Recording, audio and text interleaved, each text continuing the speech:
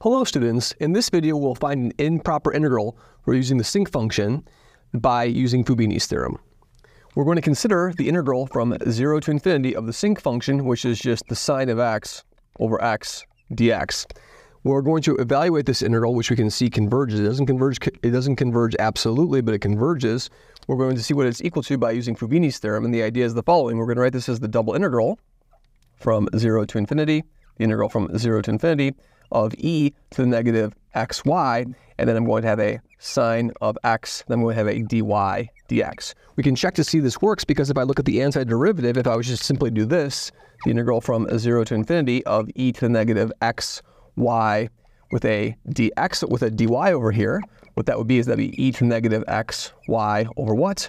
Over negative x, evaluated from 0 to infinity. The top limit will be 0 in the right range, and the bottom limit will be 1 over x. So in this way, this term over here, this inner integral over here will give me a 1 over x. Now by Fubini's theorem, I can change limits of integration. So by Fubini, we can change limits of integration to the integral from 0 to infinity.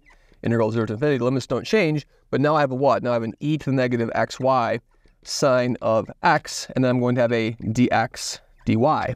Now, if we look at this inner integral over here, what this is this integral over here can be evaluated as a function of y. In fact, what we see is we can recall that these integrals are just Laplace transforms. The integral from 0 to infinity of e to the negative xy sine x with the dx is going to be 1 over y squared plus 1. This just follows from the fact that the Laplace transform of sine of t as a function of s is equal to 1 over s squared plus 1. So you can also check this by integration by parts. It's a simple formula to verify by integration by parts, or check with integration by parts.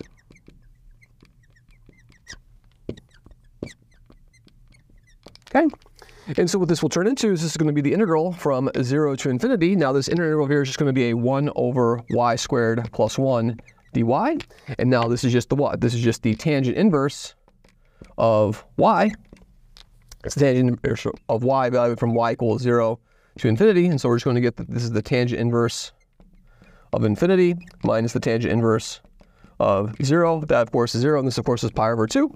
So we've just shown that the integral from 0 to infinity of sine of x over x dx is equal to pi over 2.